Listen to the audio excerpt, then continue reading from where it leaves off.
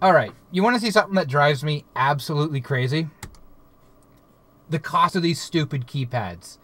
All right, so let me explain to you what the hell this is. This is the, it's under the Safe House brand, but it's Radio Shack.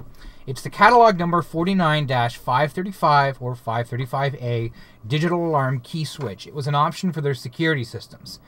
These do not have a protocol. They do not do anything regarding protocols, special signaling, or anything. You look at the back of this thing, you even look in the manual, so you have normally opened and normally closed. You can latch them or you can have momentary. You have a normally open circuit for a tamper or panic switch, and you have power in, and you have LEDs for indicating arm and when your loop is closed. That is it. And if you look at the side of the box even, select your own code and change it at any time. Arm and loop status LEDs. Wrong number lockout. Panic output by pushing star and pound at the same time. Built-in tamper circuit. Fits standard single gang electrical box or mounts in the wall. Momentary or latch relay output requires 10 to 16 volts DC. And the box even says arms and disarms most alarm systems. This is not specifically for any security system, just any old style security system where you didn't want to use a key lock. It's an option. That's all it is. It's $22.95. Let's assume this is 1985. That means in today's money, that's about $55. That's it.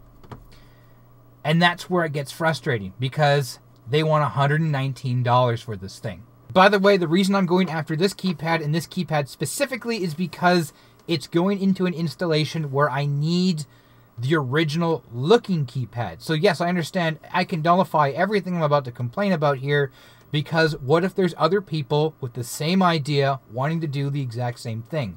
I find it difficult to comprehend that many people all need the same keypad to do the exact same thing. $119. You're saying, okay, well, maybe it's just one of those people who buy them secondhand and they try and flip them for crazy amounts. Well, I'm not going to fault them, because most of these people are exactly that. But my problem is they consistently sell for that. This is the later version I mentioned, the 537. Functionally the exact same thing, just different style, updated looking plastics. $65, $80, $74, $69, $75, $80, $75. And this is just the American stuff. Because I'm in Canada, yeah, screw you, I don't want to ship. Bam, only 4 results, of which is that keypad and that keypad. These have both held on to their value and gained value. Even the used ones are worth a bunch of money. Why? There's nothing special about them. They're just a regular keypad. China can crank these things out in a day for as long as they want, and no one's making a killing off of them. So why am I so frustrated about this?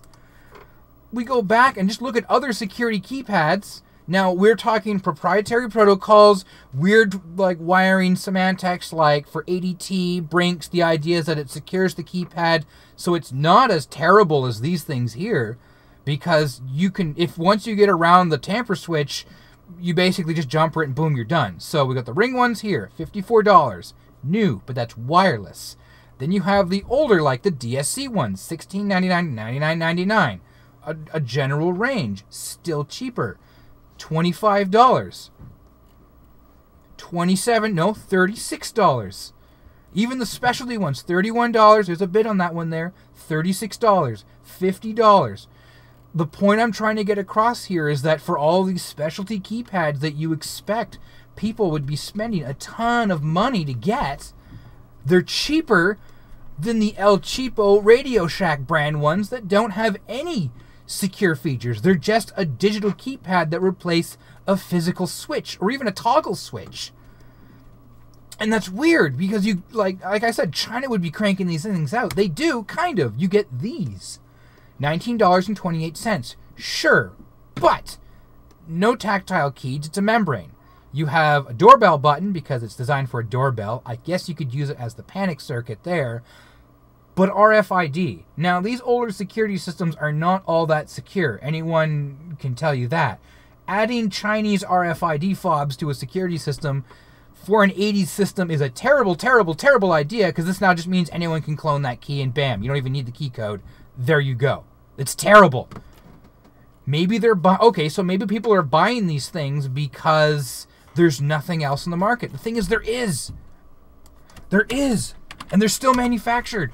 IEI makes them. These things here, they do the exact same thing. They're just a bit more durable, and they don't have loop indicators on them.